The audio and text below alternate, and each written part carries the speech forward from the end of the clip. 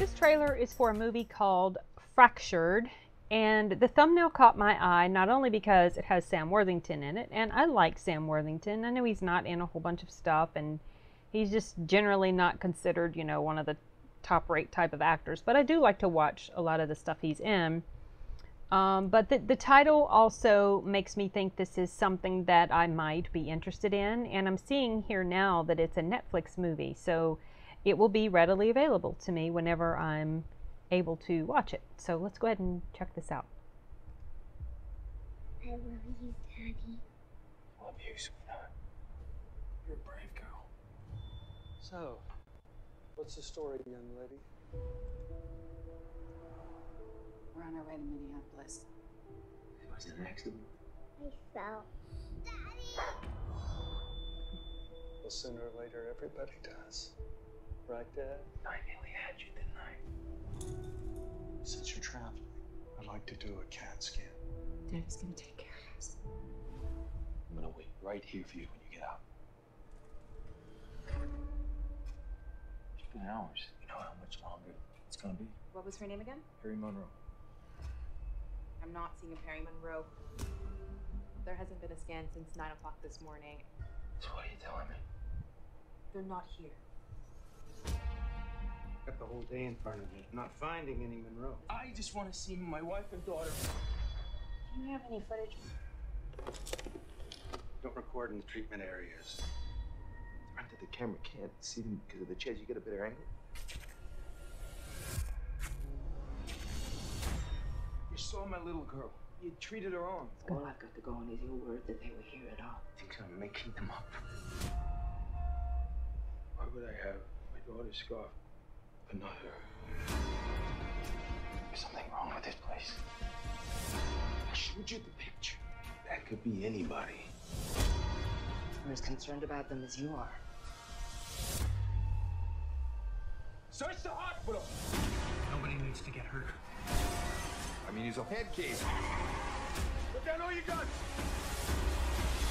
What have you done to my family? Where'd you take my family?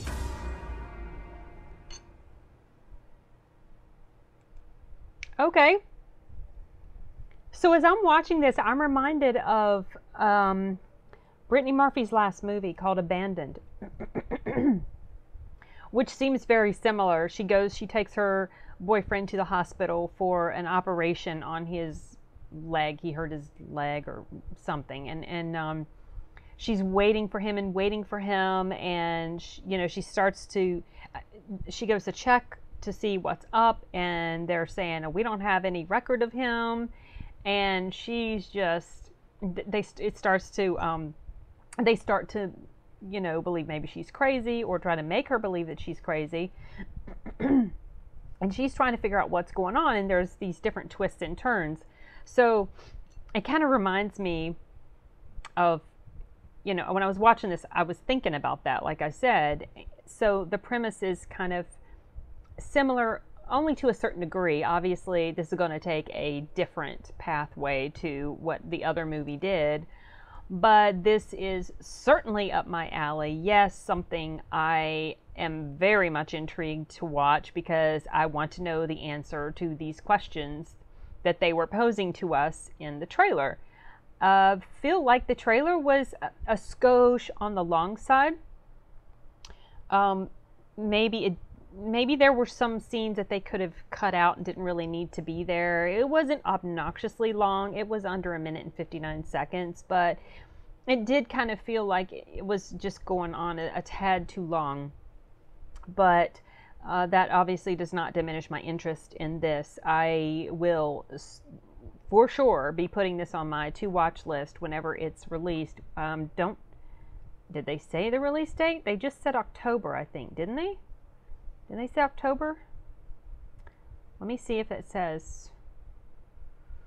It doesn't say here, but I thought that they. Anyway, I think it's coming soon. In other words, within the next month or two. So, yep, I will return and make a comment about it once I get around to watching it. And I think that's it for now, you guys. Bye.